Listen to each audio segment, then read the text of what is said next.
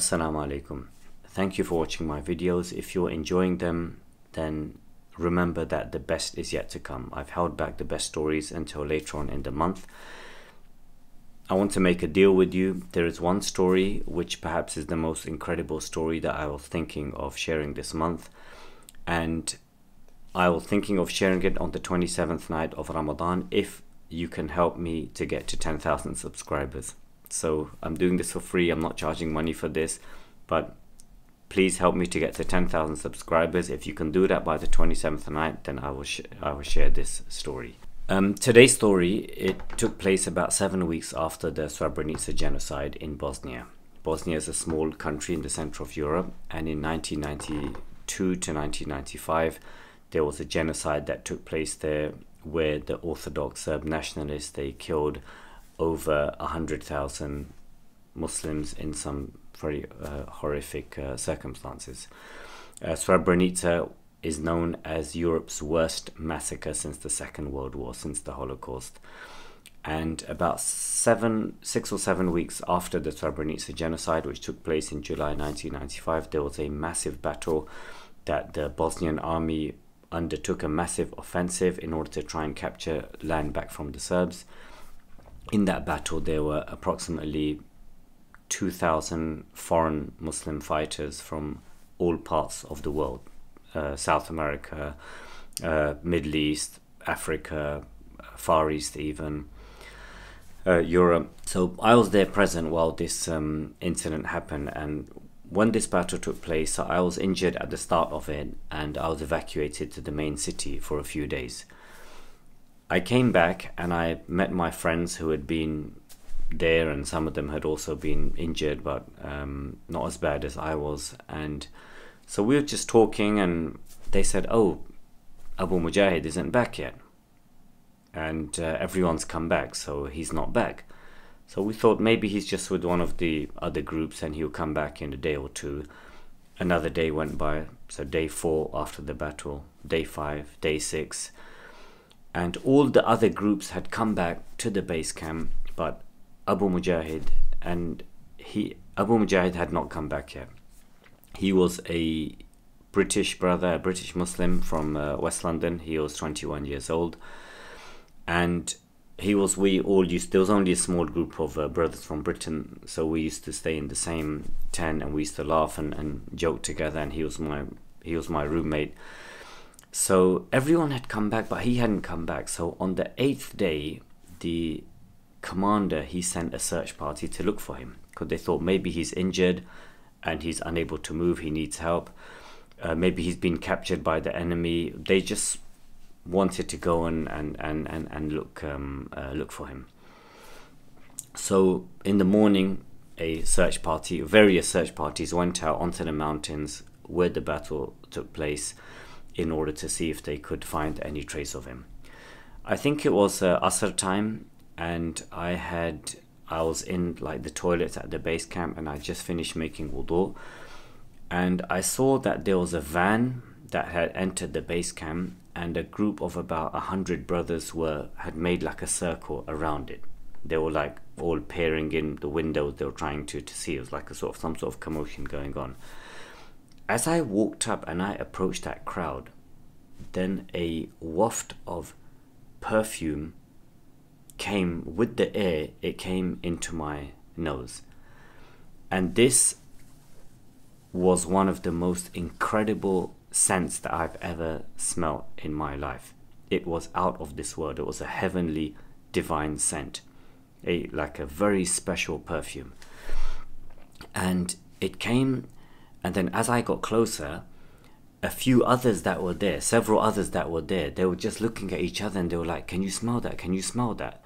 And obviously we didn't have perfume there. I mean, you're in a war zone. You don't have perfume and things like that, and certainly not of that quality.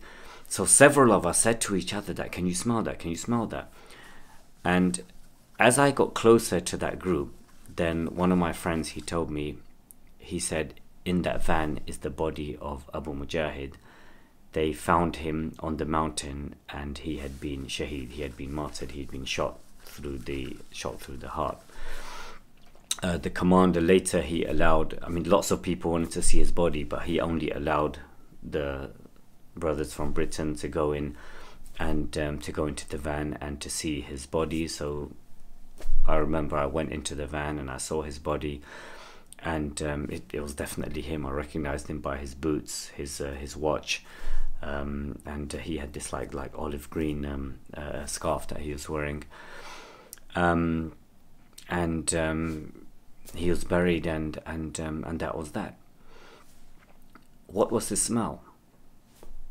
Allah subhanahu wa ta'ala, when someone is killed in Allah's path, Allah subhanahu wa ta'ala, he sends special angels. Special angels, they descend, and in order to take the soul of this person, because it is a great ceremony.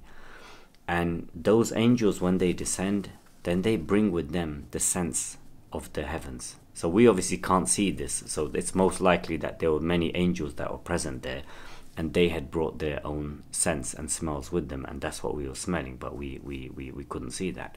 Allah knows best. These are signs, and that was a sign that Allah subhanahu wa ta'ala, he gave to us, his friends, and to others that were there, to reassure them and to reassure us and to inspire us that Allah subhanahu wa ta'ala is still with us, and this person who has passed, even though for us it's a cause of sadness, but that person has gone to a better abode.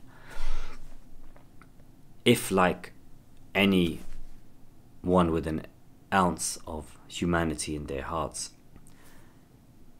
you are feeling sadness and pain at what is happening to the Muslims in Gaza, to the children that have been killed, the men, the women, the innocent people that have been killed, then rest assured that what we are seeing is not the whole picture. I mean, I don't mean in terms of media, but what we are seeing is not the whole picture. Allah subhanahu wa ta'ala, there's a whole universe out there. There's a whole world of the unseen. The families that are killed, so the pain is for us who are left behind. The families that are killed, the children that are killed, they are okay now. They are in Jannah with their families and their entire generations. They will be in paradise for eternity. They are not in any pain. They're not under siege. They don't have restrictions on electricity or food. They're happy. If they're children, then we're there with the Prophet Ibrahim alayhi salam. They're being taken care of. The sadness is for those people that, like their families and their friends and others like us, who have to watch these scenes and to feel sad at them. But Allah subhanahu wa ta'ala, through his mercy, those that have been killed, they are in a better place. And it's to give us comfort, and stories like this are to give us comfort and to reassure us that they are okay. Don't worry about the one that's passed. Worry about yourself, but the one that has passed, he is okay. What will be your state at the time of your death?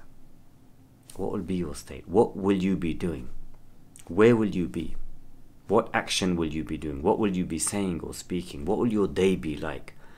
The last day that you spend on the face of this earth. We don't know, none of us know what our state will be. Therefore, one of the things that we should be making dua to Allah this Ramadan is to ask him for a good ending, and that the best of our days is the day in which we meet you, O Allah subhanahu wa ta'ala. We don't know what is our state going to be, but what we do know is that whatever actions we do on a regular basis, if we do lots of good deeds and lots of good actions, we're doing charity, we're helping people, we're visiting the sick, we're going to the masjid, we're earning a halal income for our families. If most of our time is spent doing these good deeds, then it's quite likely that our ending will also come whilst we are doing one of these good deeds. And in the same way, if we are living a life of sin and we are far from Allah and we are not praying and we're partaking in sin, it's quite likely that our end will come whilst we are doing one of these things. So this was today's story. If you enjoyed this story, then and when I say story, I should actually say witness account. It's a witness account. It's not a story. It's not something that's made up. It's something that I witnessed myself. If you enjoyed this video, please click the like button, press subscribe, turn on the bell, share it, and leave a comment. Even if it's just to say Alhamdulillah, because what happens is that the more engagement there is on these videos, then YouTube shows it to more people, and help me get to those 10,000 subscribers by the 27th night of Ramadan. And if that happens, then inshallah I will share an incredible story. Until the next one, Assalamu alaikum wa rahmatullahi wa barakatuh.